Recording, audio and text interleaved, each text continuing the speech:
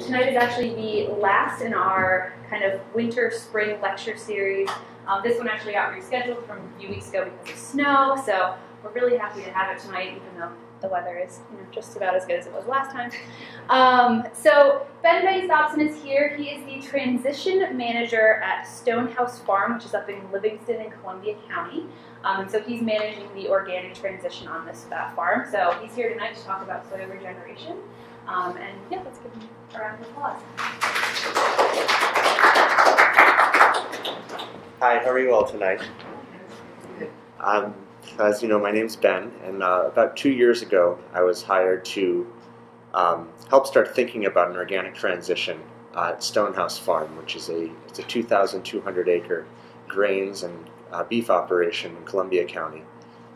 It's about an hour north of here, and it's about 4 miles east of the Hudson River, so sort of on a higher shelf. It's sort of rolling flat land.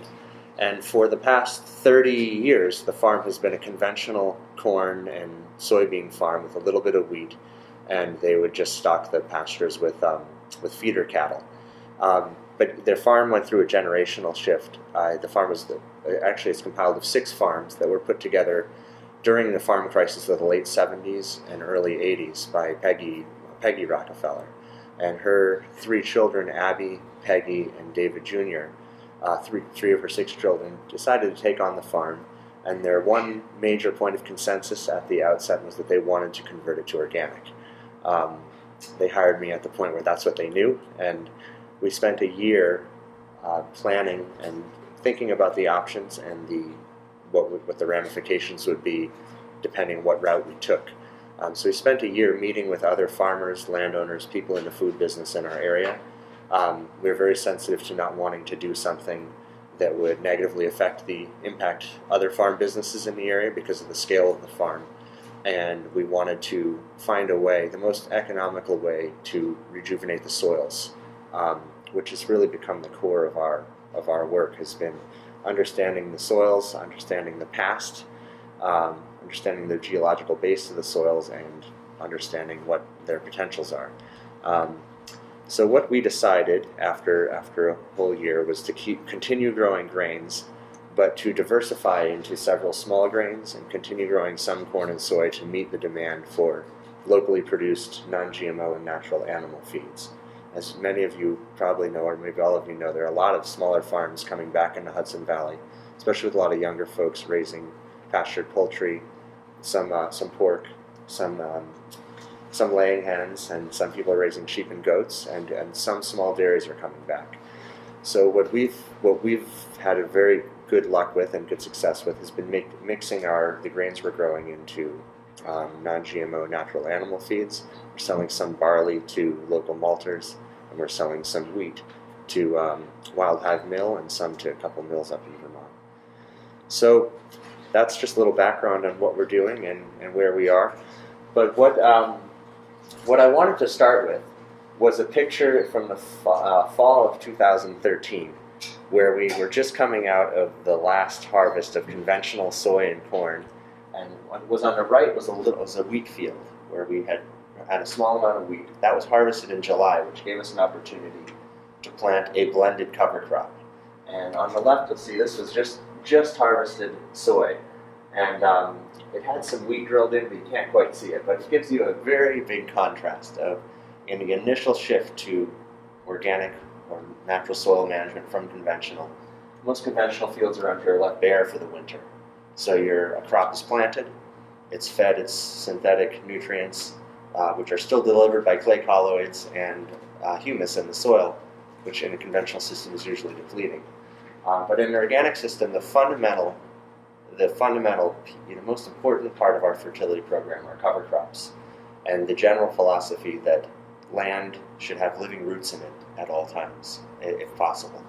So what we did to start the transition was plant this blend of cover crops, which is a mix of grains, oats, winter rye, vetch, and legumes as well, which were vetch, some winter kill peas, and also we mixed forage radishes, forage turnips, and pearl millet in. And the idea was that in a soil that was very immature biologically and in need of decompaction in need of more diverse soil life, and the best thing to do would be to plant a diverse mix of plants that would create a lot of relationships with a wide array of soil bacteria, soil fungi. And so this is just, I wanted to give you an idea of what it looked like at the start. And what we did is we're breaking out of a rotation of corn and soy, which is sort of the predominant agricultural rotation in America. One year you grow corn, the next year you grow soy. And this tends to deplete the soil of most micronutrients, and it also doesn't give the soil really time to rejuvenate. So we moved out of our corn and soy rotation into a wheat, corn, soy, and other legume back to barley or oat. So it's sort of a 4 to 6 year rotation, and we're taking a lot into account. We take into account economics, but most importantly, we look at the nutrient cycles. We know that corn is a heavy feeder, so we like to plant corn after a small grain. Small grains mature in July, and we're given a nice window of late July into August to plant a cover crop, and then we have the rest of August, September, and part of October for that cover crop to continue to grow. And if you use a lot of legumes, you're able to make a big enough cover crop to provide most of your nitrogen you need for a corn crop the next year. And the real importance of a rotation is also and these cover crops is trying to mimic nature. If you think of a forest, we don't fertilize the forest. The soils tend to be much healthier, they're stable. And in our system, we really are trying to emulate that with a diverse mix of cover crops. Also minimum tillage, which is something we're going to get into a lot here, is our emphasis on not tilling. Every time you turn soil or expose it to the air, you release carbon, you affect the biology of the soil, particularly the fungi, which are very susceptible to soil disturbance. And so a big part of our philosophy is to have a diverse rotation that's based on the subsequent crops and our long-term goals, and to sequester carbon dioxide and build organic matter. The more organic matter we have in our soil, the more water holding capacity, and the better home we can create for crucial soil microorganisms that cycle our nutrients. So I'm going to move to a next picture here.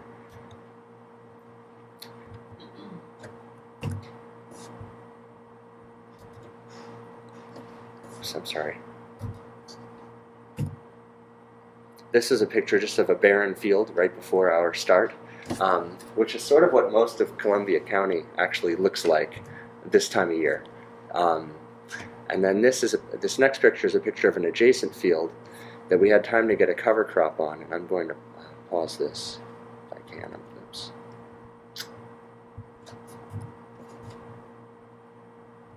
I'm sorry. Here it is. Okay. So this picture right here is a picture of a field that's cover cropped with a diverse array of plants in the spring. And I want to move forward to You need a chair. There we go. Okay. So I wanted to show you here. This is a even better picture of what most of our farm looks like in May. Most of the farm is planted to blended cover crops. This one was planted for corn. And the purpose of this cover crop was to mine nutrients, get as many available nutrients out of the ground and into these plants, their roots and their stalks. And the other, as you can see, all this sort of furry, darker green, that's a hairy vetch, which was our major nitrogen fixer for the corn crop. And this picture, I'm going to move forward to one more picture to show you what the rolling crimping, this is on an adjacent field, but this is what we're using a system of organic no-till. And I'd like to backtrack a little bit. In our decision to go organic, we were coming from a conventional no-till system on the farm. And in conventional no-till, it's arguably a better system than conventional tillage farming because you're at least not disturbing the soil. There's still a lot of pesticides and herbicides involved, but you're no longer tilling the soil. So we wanted to continue with as much no-till as possible in order to continue the trend that the conventional no-till system had shown that the farm was increasing in organic matter, but very slowly. So we've adopted a system of organic no-till in which those cover crops, instead of plowing them under the soil and re-exposing the soil to carbon. We grow the cover crops until they begin to flower, and when the rye is letting some pollen out, and when the vetch is in over 50% flower. And then we use this implement called a roller crimper. And the idea is that you kill the crop, but you leave it on the surface of the ground. And the crop itself acts as a mulch that holds back your weeds. So when we roll and crimp, we're able to prevent our tillage, and then we're able to plant right through that thick mat of cover crop. And the cover crop holds back our weeds in the soil, and the crop comes up through a slice in the cover crop. And it worked very well for us, where we had some tillage, for example, with soybeans, where we had open stubble in our first spring where there had been a corn crop the previous year and we had not had time to cover crop. We got inundated with weeds, and we had to cultivate many times, which cost us diesel and time, and it also weakened the soybean crop. But where we used the organic no-till system, we didn't have to cultivate the soybeans, and we got much better yields. So this, we feel, is it's sort of the linchpin of our farming system, is to minimize tillage, and we're always thinking about our farm from a perspective of adding carbon and letting our cover crops cycle our nutrients for us. So the rolling crimping is how we're farming over half of the farm now. And yes? Does the roller crimping kill the cover crop? It does. I'll explain how it does. It's made of, it's in a chevron pattern, which means a V of metal blades, and those metal blades are spaced at 6-inch intervals. The rollers themselves are filled with water to provide weight, and what it does is it breaks the cover crop stems every 6 inches, and it cuts down the vascular flow. But it doesn't cut the plant off, because often if you cut a cover crop, mow it, it'll come back, it'll re-sprout. By doing this, the idea is that you keep the entire plant intact, and by not cutting off the bottom, you're able to kill it. We did get some rye re-sprouting, which I'll show you, but it didn't make viable seed. And I'm sorry. Could you eat that? This could be eaten. Well, not so much us people. No. We could save the rye. For example, this was mostly rye. You could harvest the rye as a rye crop. You could also, some farmers would cut that and feed it to animals and then plow it under. But then you'd have much higher fertility needs. You'd have to buy more fertility inputs for your farm. So we're doing a mix of, we're definitely sacrificing this biomass for our crop, but we're also able to sequester a lot of carbon doing that. I'm sorry, go ahead. And how about the roots? Aren't the roots fighting each other? Like the corn that you're planting, isn't it being Actually, this system's really neat because the plant itself is breaking down on the surface, and the roots of that plant are no longer active.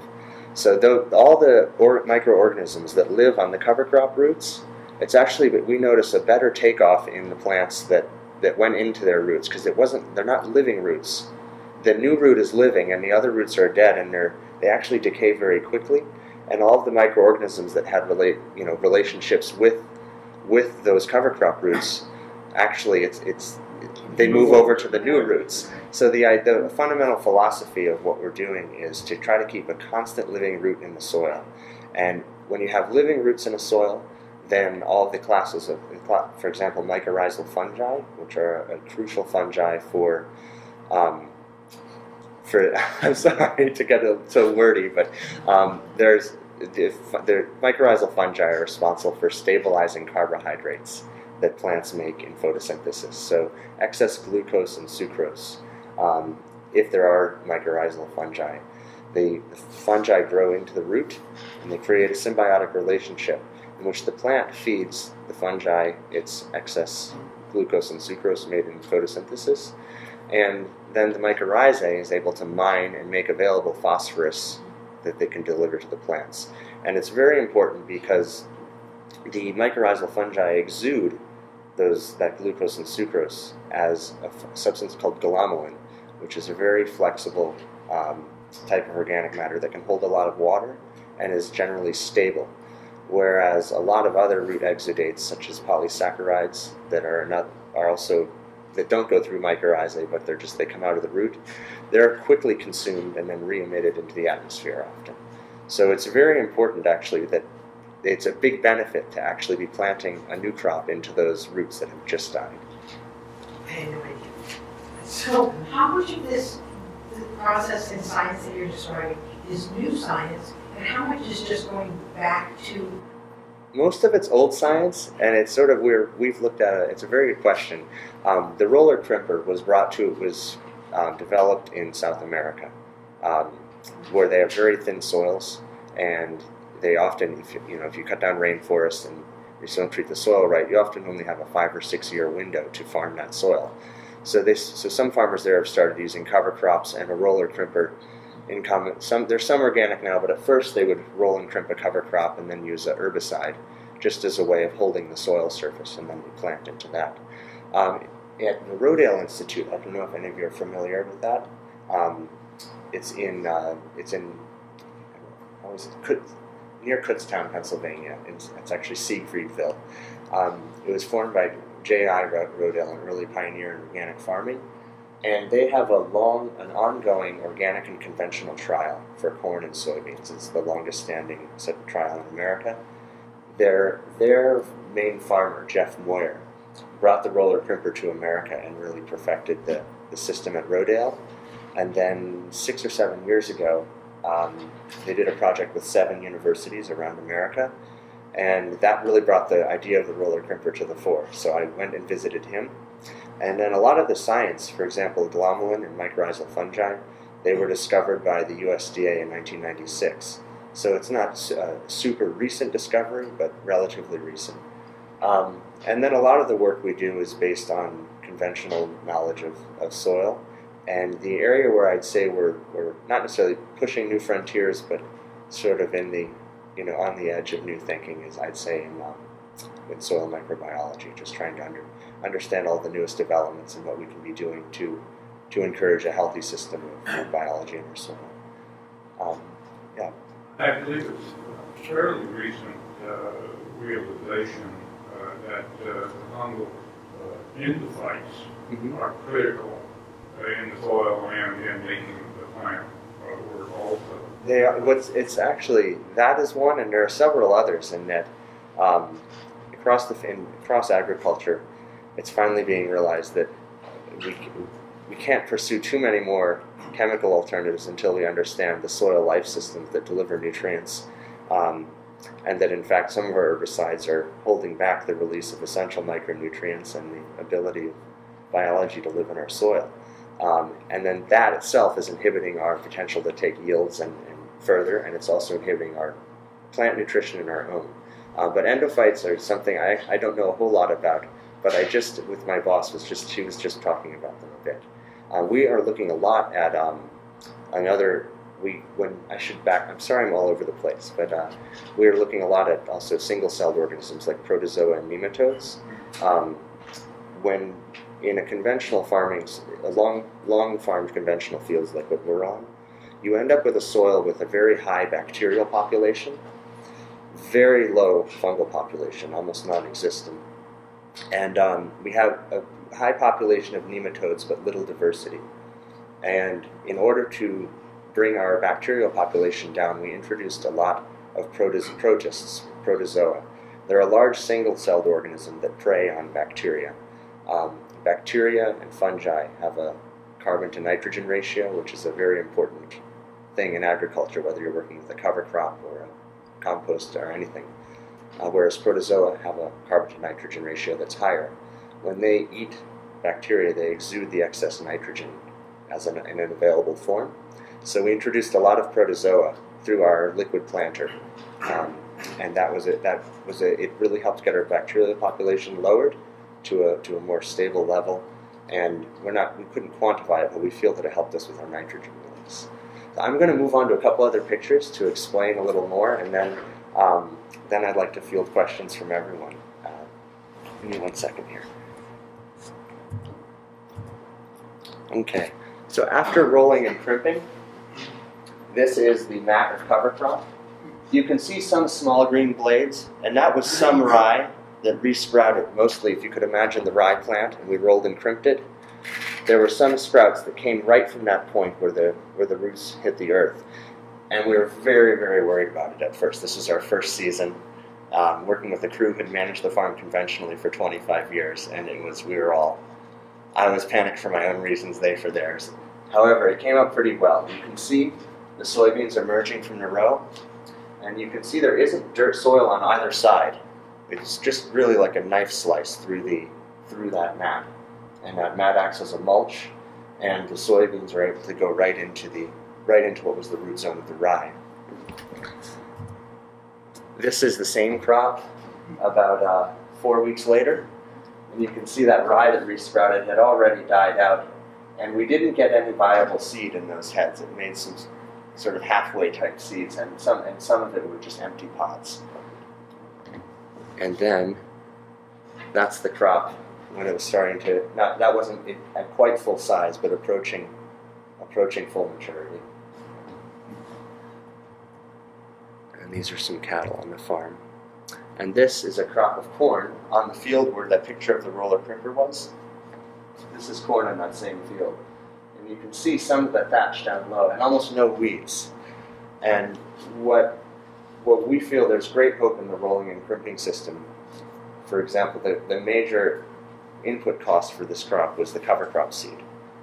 We used a liquid starter, which was fish emulsion, seaweed, and some rock dust powders, and also humates, humic and fulvic acids, which are very important for helping stabilize nitrogen and also for creating a good pathway for fungal development in the soil. And we were able to produce our corn at a cost per acre that was lower than our previous conventional cost of production. And we're going to have to take some years to see if that data holds. But it was very, very encouraging for us that we could have very little weed pressure, low insect pressure, and still grow a viable crop. Yield curve. Our historical yield on corn is 154 bushels on the farm per acre, and last year we yielded 137 bushels per acre. So our yield dropped a little over 10%, but our cost was reduced by about 20%. So it was a major. Sir, go ahead. Was it organic prior to when you? No, it was. Prior to my time, it was farm produced GMO corn and soy. So. But it was fertilized. Or? It was fertilized with synthetic nitrogen. So now you're bringing it back. Exactly. These are just a few more pictures of what conditions were like when we started our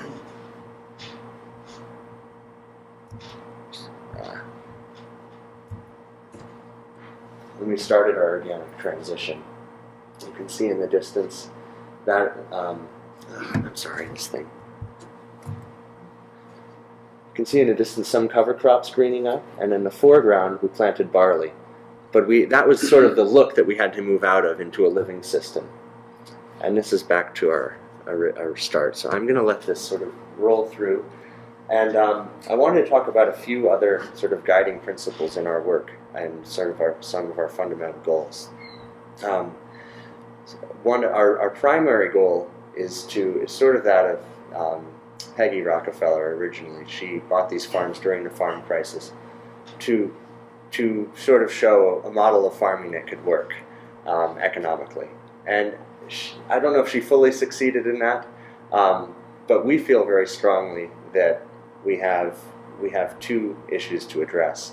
One is the economic viability of farms in our area, and the other is sort of a national scale ecological problem across our farm fields, where we're producing food with nutrient density that's in decline, and we're producing food that's a less and less diverse supply of food.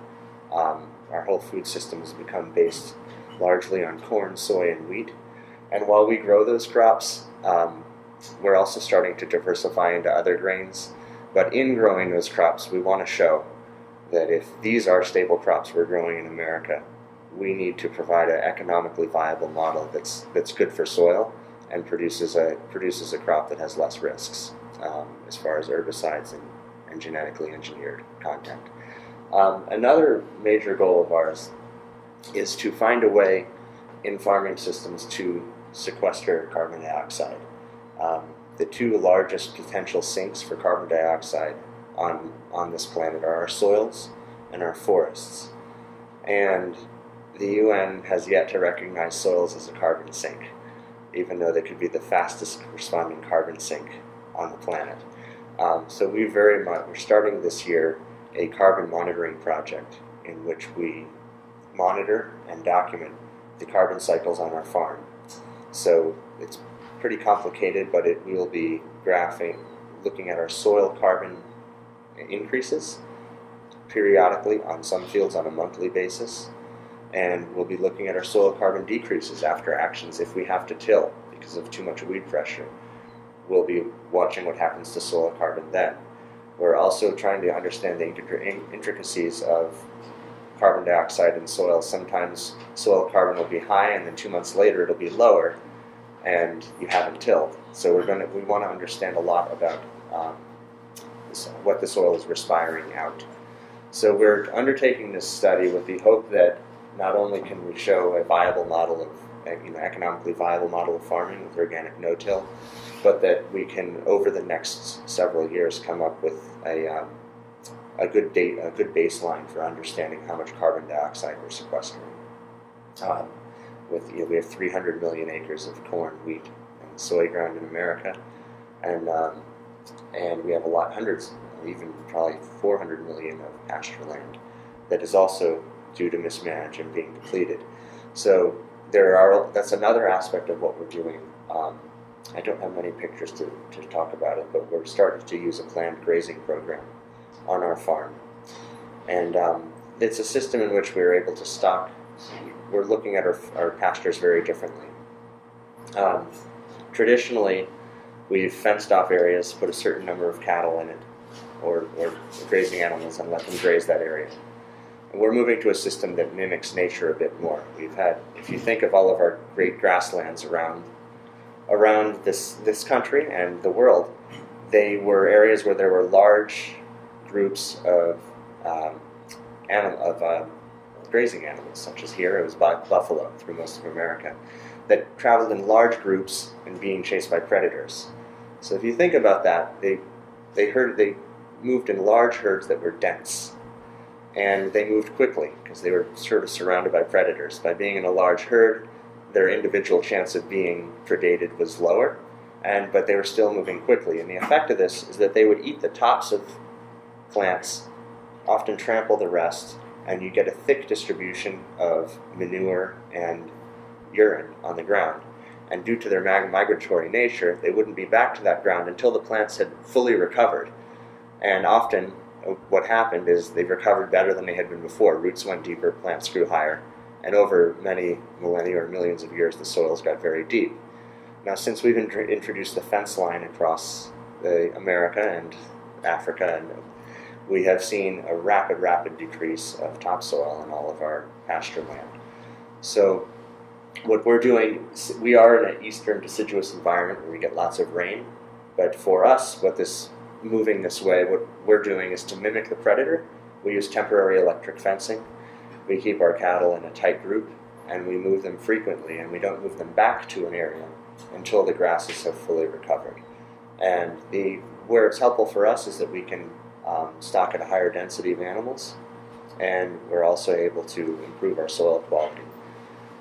This year we're going to start incorporating animals onto our cover crop fields. So where we have these cover crops,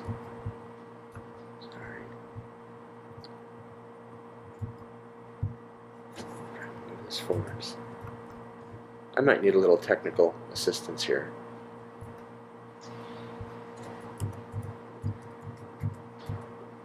Okay, here we are.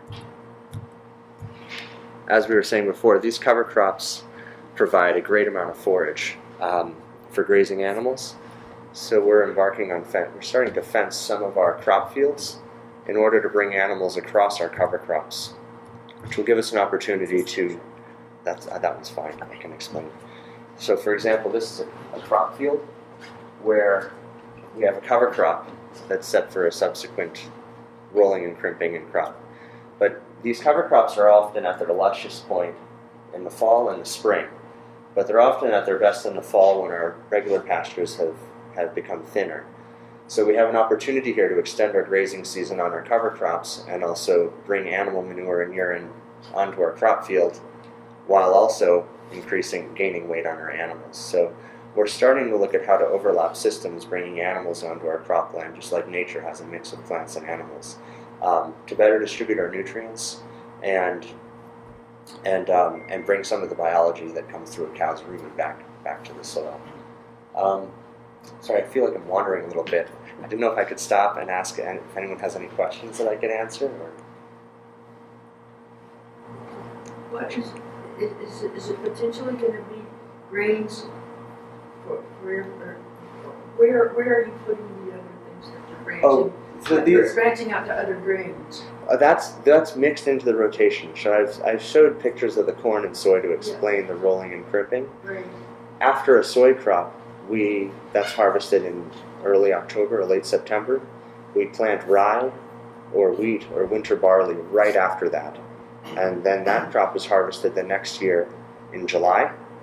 And then after that, we plant a cover crop or another fall grain. So we have, it's mixed, they're sort of mixed evenly into the rotation. So if a field was corn the year before, it was wheat or rye. So this is a crop to sell. Yes. And the farm is not going to regenerate beautiful soil and then be vegetables, right? No, you could do that with vegetables, but vegetables feed on soils. They need much more nutrient than your average grain crop. They need nutrient more like a corn crop would need, something, because you produce a lot per acre. Vegetables may have a lot of mass. So this is going to be more self-sufficient. You're not going to have to go in and fertilize with a lot of natural fertilizers. Exactly. To start, we've used some natural fertilizer, but the idea is to actually mimic nature using blended cover crops and animals in order to mimic the nutrient cycles as best we can and place our planting of crops when the soil is ready to hold them, so to speak. How excellent is that? Go ahead, sure. So, this approach with cover crops doesn't apply to many vegetables? Oh, it sure does. I'm just saying it absolutely does. What I was saying is in vegetables, since vegetables are heavier feeders, right. It's often hard to, I started out in vegetable farming.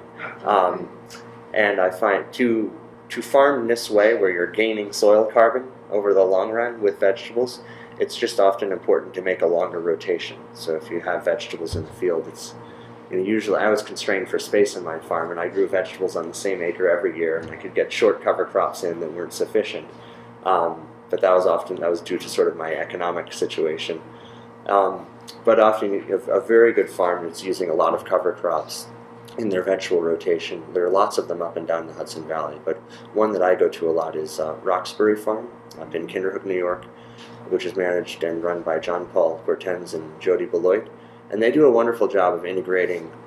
Often their average rotation is 1 year of full rest in cover crops, and the next year they grow vegetables on their land.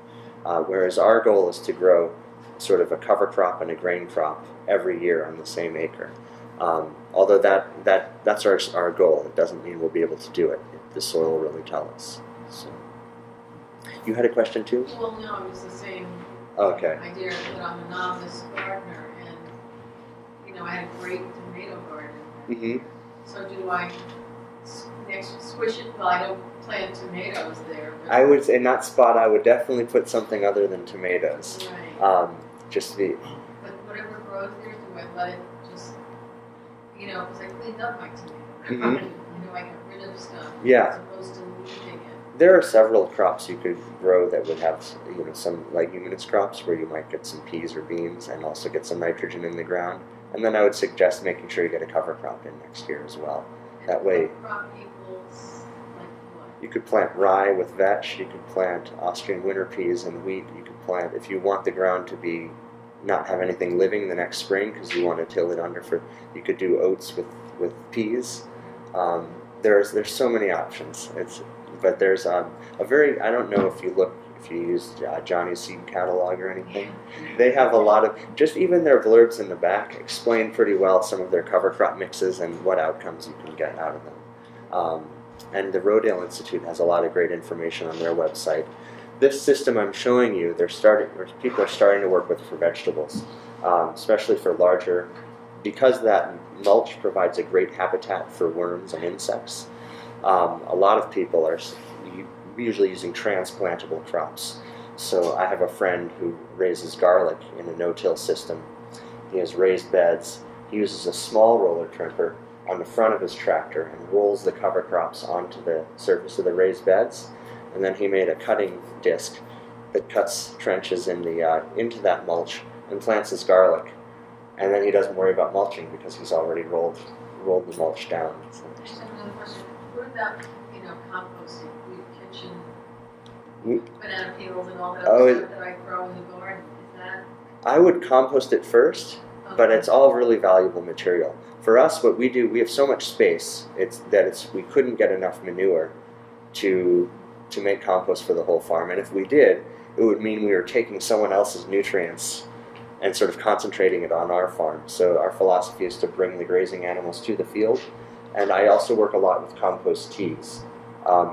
And the compost teas, one thing I haven't really visited upon is how we introduce micronutrients and biology and fungi we want to the crops. And we do that at planting. So after the rolling and crimping I showed you, we go over with a large corn planter that we use. It's a 12-row planter that we used previously in the conventional system. And previously we put synthetic fertilizers in the starter tanks and fungicides in the compartment that would spray the seed. And what we were doing now is the mycorrhizal fungi I mentioned earlier, we purchase spores of that and we apply that directly to the seed, so that as soon as the seed root emerges, there's spores already on the seed that can grow onto the root and they can move forward with the symbiotic relationship. In the liquid fertilizer tanks, we use a compost tea extract. And again, when I was explaining how we applied protozoa, I tested several composts. They're actually composts that had then been consumed by worms, so they worm castings, for their level of protozoa and fungi, which are fungi are the hardest to introduce to the soil. So I wanted something that had a lot of fungi. And I found a very good worm compost out of Western New York. And I had also made compost from the previous fall, mixed with a lot of micronutrients. And we use those in compost tea brewers, which is, it's kind of like a massive tea bag that holds 200 pounds of medium. And we put that into a tank that is agitated by oxygen. And through the tea bag, there's a long pipe that blasts air out and pulverizes the compost in such a way where you really get all the solids that are too small to stay. They can get out of the bag, they get out into the water. And if you do it long enough, you get about 90% of all the organisms or their spores out into the water. And then I have 4 of those, and I put those into a master brewer that I inoculate with fish emulsion and molasses to breed the bacteria and fungi and expand their populations. And then I do that at the very end of the process, and then we transport that to the field and load it into our planter. So when we're planting, I'm in the tea room. And it's been a really neat way to see that we can actually use most of the conventional farm equipment we had and modify it for this new system. Go ahead.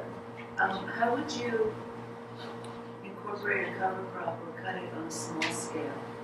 It depends what you're growing, but it's very easy on most scales. If you're in a garden, I would think through what you want to have. The first step of the cover crop is thinking about that space and your goal for it in the coming year, the coming 2 years. And then you backtrack from there to help decide what cover crop you want to do. For example, my mother farms an acre. She's a school teacher, but she farms an acre with her horses in the summer. And she often, when she harvests the crop, she then just sprinkles the cover crop right on that bed or portion of a bed and rakes it in. So the biggest part of your decisions are over time observing what the weaknesses of that soil are. If you see that it steadily produces sort of smaller plants and the nitrogen isn't cycling very well, and you have got yellowing leaves, then I would suggest a lot of legumes. But the main thing I would suggest is a cover crop blend. And the idea there is that you're blending, once you get over 5 or 6 species, you're putting the diversity on the ground, and if you have a mix of legumes and oil seeds, deep-rooted plants and shallow-rooted plants, you'll see that often the plants that are best suited for that ground will take over.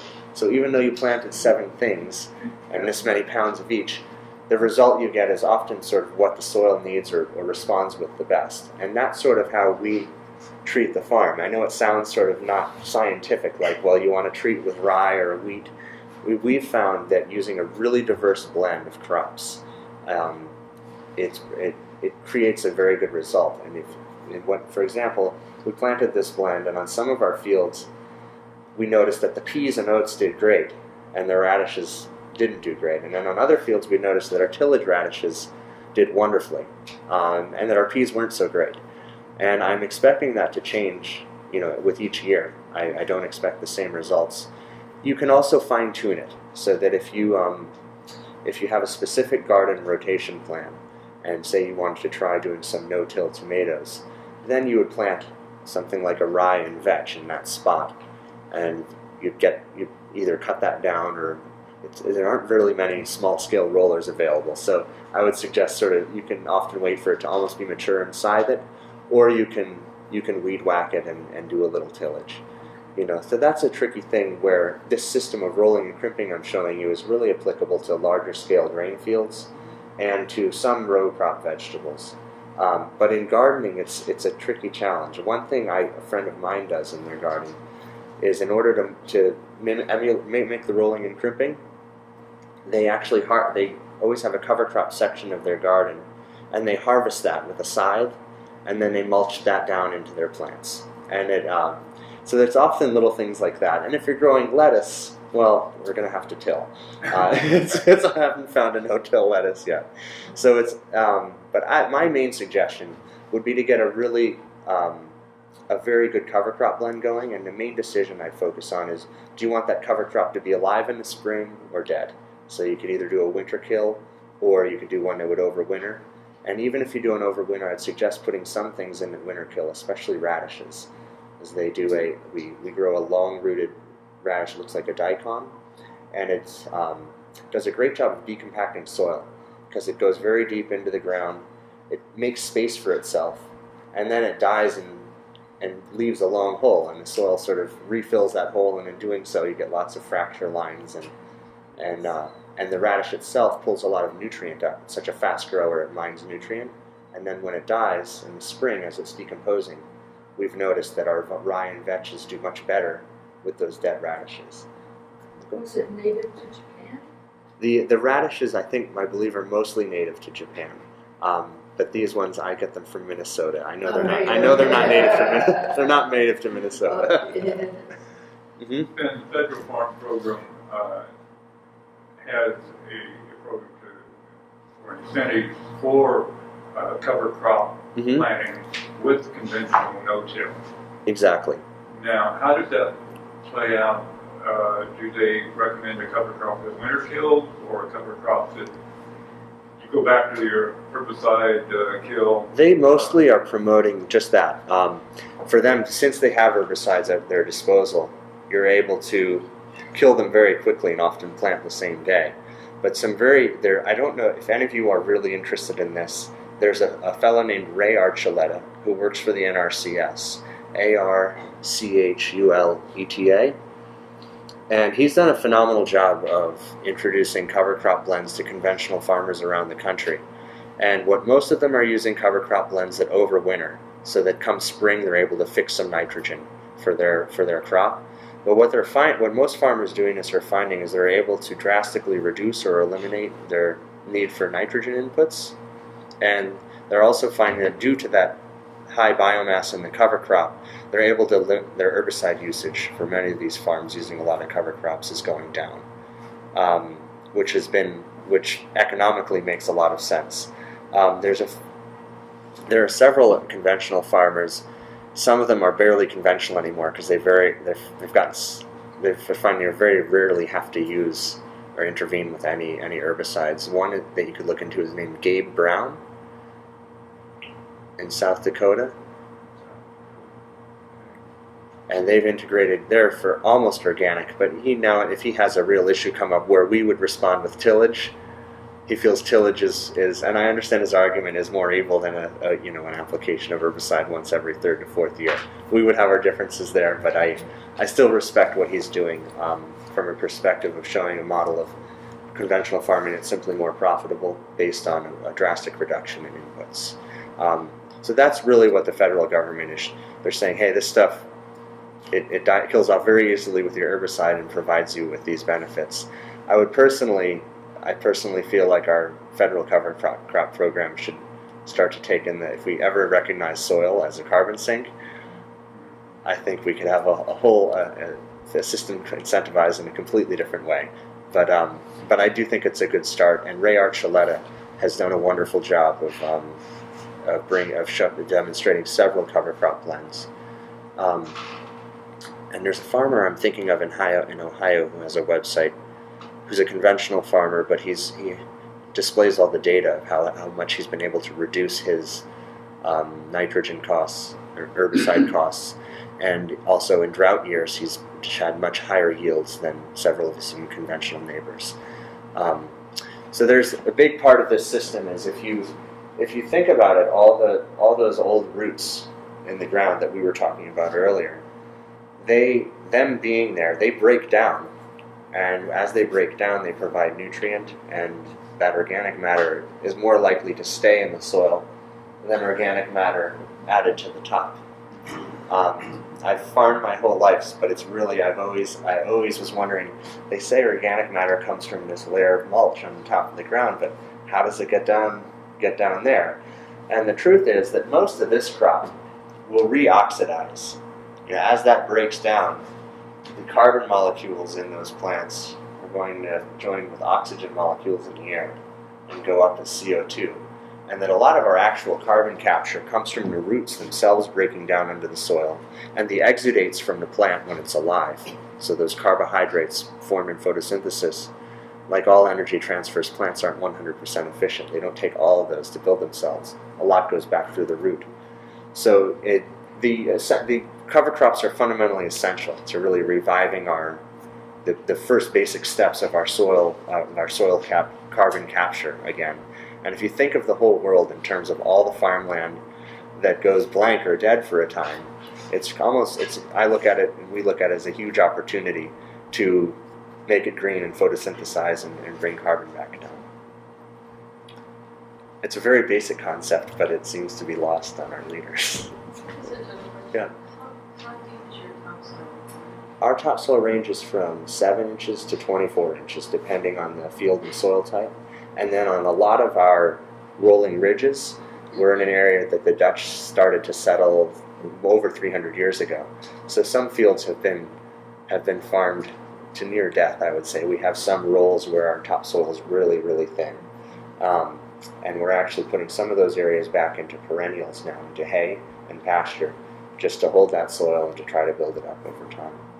And then we have some fields that are flat enough that they haven't had much erosion over all these hundreds of years of man's influence. So, Would you, in a small garden, would you leave the tomato roots in the dirt instead of pulling? Tomatoes I would actually pull. Okay. And I would do that because tomatoes can attract and carry a lot of disease, especially in these last 7 years. We've had the tomato blight come in, and they can leave especially if you don't have a full cover crop rotation going. The tomato itself, I would put it in a compost, and if you have a matured compost, the compost will deal with and break down a lot of the potential harmful fungi and bacteria that you could bring with by leaving it. Can you think of an example of what you might leave, like roots for peas or basil? That's a great question. Peas, I'm a big fan of legumes as far as their nitrogen fixing capability. So I often, like my mother, she'll grow peas in her garden for the peas, but also as a cover crop. And sometimes to force the peas to fix a little extra nitrogen, so sprinkle some oats in with them, maybe 10% oats. Because when you put another crop with a legume, that competition forces the legume to produce even more nitrogen. So it's actually better for your soil.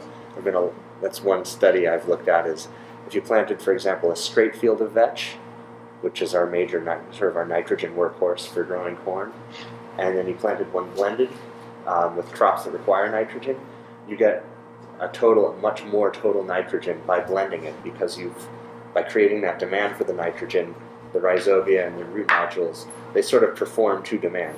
So I feel it's very important, again, to get, like with a pea, I would leave that, and I would maybe try adding another little oats or something with it. Not so much that it becomes that they take over and you can't get to your peas, but and then for a lot of crops it's really the crops that carry heavy diseases. Cucurbits, tomatoes, and peppers, I tend to like to remove that matter, compost it. What was the first thing you said? Cucurbits, like cucumbers, and squashes, zucchinis, that kind of thing. So they're often plants that just can attract and carry a lot of disease. I like to remove, compost, and where they were, plant a cover crop. So there's some other ones that you can leave? I leave beans. I'll leave.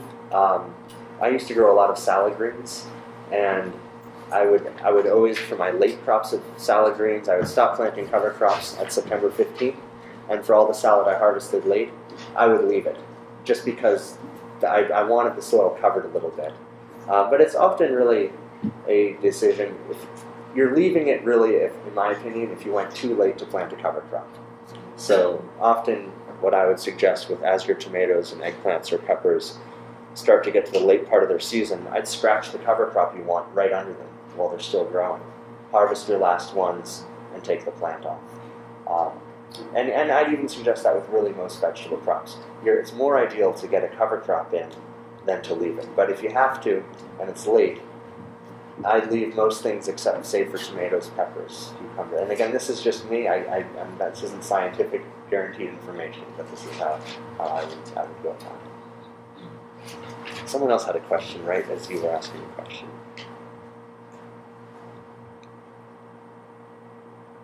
Well, one other thing I wanted to just to touch on was that I touched on it earlier, but that while we are transitioning to organic, we're doing it for reasons not just to be certified for business reasons. We're not looking at organic as yes, it does come with better income potential, but our main focus is organic in the real sense of the word, organic matter, as it relates to the carbon cycle. So we're really trying to run the farm organically in terms of understanding our carbon cycle and trying to work as a positive contributor to our carbon cycle instead of a negative contributor where our carbon cycle is taking soil carbon and putting it in the air. So that's a very important thing I explain to people a lot, especially a lot of the conventional farmers in our county who say you're going organic, and their understanding of organic is hippies and expensive. So for us, and that's not all of them, but some of our neighbors, that sort of is how it is. So we're trying to explain it in terms of just what we're trying to do to the soil and how we're looking at our nutrient cycling. I don't know if that's a real settled science. Mm-hmm. Even in climate change negotiations. Yeah. Just because you could let the, for instance, mm-hmm. you could let the rainforest grow, mm-hmm. and so you sequester all the carbon. But eventually things are going to start to rot. Exactly. It's going to disappear anyway. And so it's exactly that. It's a settled science. It isn't subtle at all. It's very complicated because what we know is our sinks are greatly depleted, but when they hit capacity and they're cycling, they'll stabilize. Right. Just for that. So once the rainforest has matured, then you have just as much dying as you're sequestering. But the key is our soils around the world used to be more on the matter of 10 to 20% organic matter, and we're now in America at 2 to 4% in most of our soils. So we have a lot of excess capacity to refill those sinks before we stabilize at that point where we have just as much going out as coming in. One of the best books and leading scientists in this area is written by Tom Garreau, and it's called Geotherapy. And in that he explains all the metrics in climate science of if we were to cut all our emissions, for example, to pre-industrial levels, how long it would take with our existing sinks to sequester them, and if we actually reinvigorated and maximized our soil carbon sinks and our forests, what our time frame. We actually have a hopeful time frame to sequester our carbon dioxide. But it's a very good question. He addresses that really thoroughly. It's called geotherapy, and it's not subtle at all. And in our studies, even when you roll and crimp a crop, like I was saying, a lot of that reoxidizes as CO2. So not only are we trying to make gains, but we're trying to stabilize that soil carbon into forms more like glomalin, as opposed to immature forms of organic matter that could quickly reoxidize. It's a very cautionary note if that is going to be called, is that going to be called success for what you're doing? Well, if you look at other examples, we can see farms that have brought their organic matter from 2% to 8% in the last 20 years. 1% of organic matter increase on 1 acre is 22 tons of CO2, no matter how you cut the pie. That if you're increasing your soil organic matter, it's coming from the air, unless you're dumping loads and loads of compost on.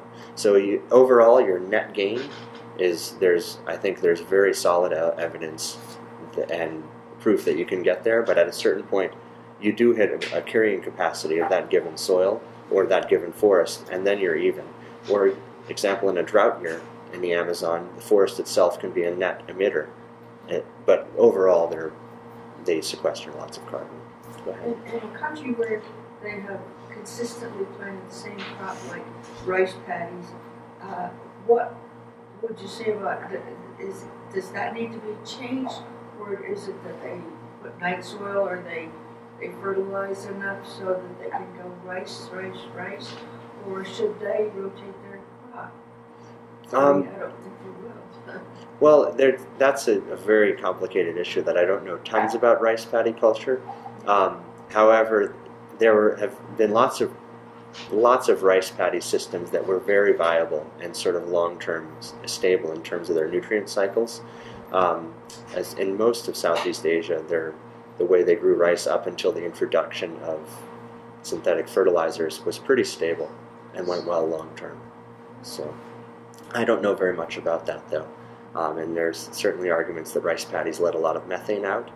And I can't remember all the way back to when I was in college, but we did a study on a rice paddy how it functioned before the introduction of synthetic fertilizers and after. And I remember it being a tale of how the rice paddies went from being quite stable to very unstable. But I don't know much about that. Is part of what your farm does it try to educate other farmers to convince them to do what you're doing? We show farmers who are interested, but we're not trying to push it on anybody. So we actually have a couple neighbors who are starting to grow some organic grain. And I had a conventional farm who came and visited us, a pretty large dairy, interested in starting to go to a no-till, more like an organic system, but not all the way. So it's starting to rub off on folks. So the organic in terms of the type of produce, that side of it been a benefit to you in terms of marketing? Exactly, it's much more valuable than it has been an economic benefit in a big way. So what is the farm like? It's just how big is it, and what percentage of it is all these fields, and then you have livestock and do you have vegetables, gardens? We don't do vegetables, but so it's 2,200 acres, and there's actually a related farm we're managing, so it's overall 2,600 acres. 1,400 acres of it is grain, and 600 of it is pasture and hay, and the remaining 800 acres is in forest. And most of the land is flat or lightly rolling. There's some areas that are a little steep, especially going down to some stream beds. Are you doing heirloom grain like spelt? We're planting some spelt. We're also trialing a little bit of emmer and einkorn. which are very, very old grains from the Fertile Crescent, actually. And we're getting those varieties out of Denmark, where they've had a big revival in those grains. We're also trying a little bit of flax to grow flax meal, and some sunflowers, which are alternative sources of protein to soybeans. There's a pretty big demand for soy-free feed, and a lot of questions about the health of soybeans. So we're really looking at other sources of protein for our animal feeds, and the flax and sunflowers are sort of our first trials in that direction. So have you eliminated the Monsanto? Oh yeah, that's the first step to transitioning organic. Yeah, absolutely. They're in going to organic. Right. You have to grow using organic techniques, certified organic inputs or techniques, for 3 whole years since the last application of anything prohibited, and all up to so far, and hopefully it continues, no GM crops are allowed in organic production.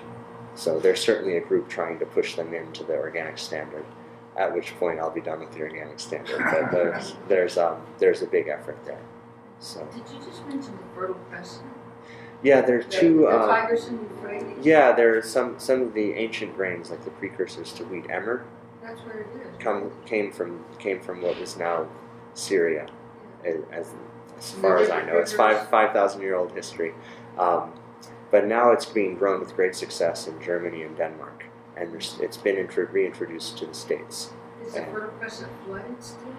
I, from what I know, the Fertile Crescent is in a big mess right now. But so I don't know how they're farming over there so much right now. I do know that prior to the uprising in Syria, they had a massive drought, and that there were about 1 million farmers whose crops failed that year. And it led to a refugee crisis that then led to protests and others of war. I'm hearing that the research on those older grains, Mm-hmm. that they don't have the allergies, and that a lot of the allergies that to wheat, etc., have to do with the fact that we have modified them so much, and then when we go back to the original spelt and the others, that they digest differently. There is a lot of research to support that, and we have bred wheat really with one focus in mind for 100 years, and that's just been yield. So by sort of losing we don't value a food by how healthy it is, or how nutrient, how much riboflavin, or how much methionine, or how much thiamine, or how much vitamin B or C it has. We value it by how much it costs per pound. I mean, that's sort of, our system is run on corn and soy. So in our wheat, not only have we bred it that way, there's also evidence emerging that Roundup is used widely to kill down wheat, so it can be harvested all at once. So we in our wheat fields wait until all of it's dry enough. A widespread practice in America is to spray Roundup, an active ingredient is glyphosate, directly onto wheat to kill it down evenly, and then you harvest it. And if you think about it, that's a direct shot of glyphosate onto your food. And I don't know if any of you have looked at the studies, but glyphosate is an antibiotic and a metal chelator. So if you get that in your guts, it's an issue. So that's also a widespread practice with the American potato crop, to get it killed down and evenly. So if you think about an application of glyphosate right onto your potato while it's still alive, all of that goes down and collects into the tuber.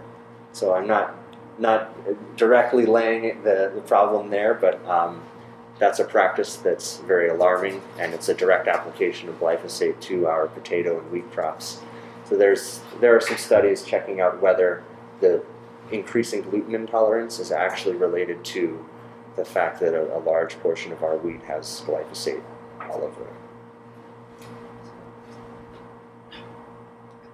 Make some more money, man. But it's been, I met 2 people making a documentary about it, trying to get an idea of how widespread the practice is, but some estimates say that up to 50% of our wheat crop is sprayed with glyphosate to kill it down. You can combine it a little earlier, and Is it always Roundup? well, you can also use others. You could use 2,4-D or any other herbicides. But Roundup is so popular. It is. It is. Okay, and I think we're actually going to have to kind of wrap it up. It's about 7 o'clock. We want to let Ben get home because he has a decent drive ahead of him. Well, thank you all for coming. I hope I didn't bore you all to death.